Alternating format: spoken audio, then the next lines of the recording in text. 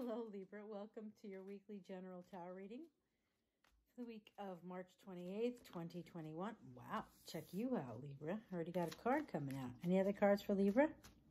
Nope. Okay. Oh, I love it, Libra. Libra's in my chart, too. 4 of Rods. Celebrating. This is my marriage card. This is divine relationship. And the funny part is right before I did your reading, it was 11-11. And we have the 11-11. I always get wrong. I always get confused, like left to right on here. So, relationship status changing. Relationship maybe elevating. Maybe you were dating and now you're going out. Or whatever the next progression is for you. I love it.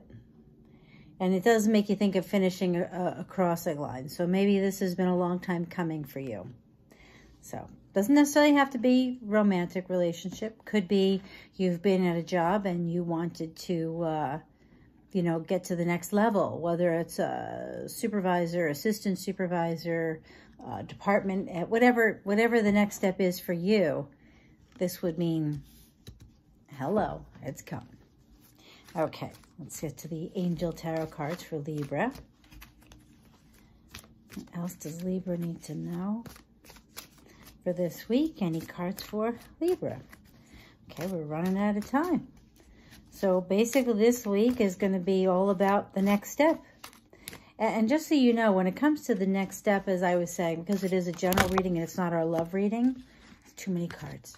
I would have to say that next step sometimes... celebrations, it could actually be, celebrating leaving a job, starting a new job, because for some reason, it's so funny. You look at a picture on a tarot card and one day it means one thing and another day it means another. And you're not getting any of the Angel Tarot cards. Libra, we might have the shortest reading here.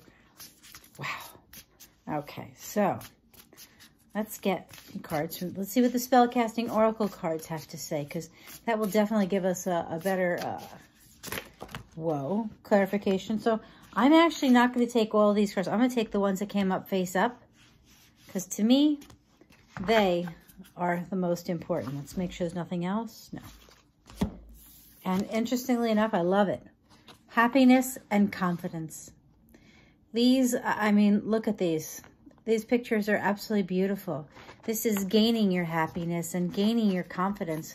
And I would have to say that to me would be the 4 of Rods, because the 4 of Rods here, look at that. This is all about celebrating you this week, of feeling, I want to say that this week there's something that's happening that's making you feel happy and confident. And I kind of want to say that confidence comes before happiness, because I feel like you get something changes this week that makes you feel more confident, which increases your happiness. This to me is how I feel. And if you look at the pictures, it does kind of make you feel like a progression. Call me crazy, maybe, but that's how I feel. So Libra, I don't know if this has already happened for you. It's happening this weekend. Or it's something that happens over the week, because depending on what you're looking at astrologically, I believe there is clarity coming towards the end of the week. But looks awesome. So look for a week where you are celebrated or you are moving up in the world and gaining that confidence and feeling happier. Who doesn't want that, right, Libra? Thank you very much for being here. Don't forget, give me a thumbs up. Have a great day. Have a great week. Bye.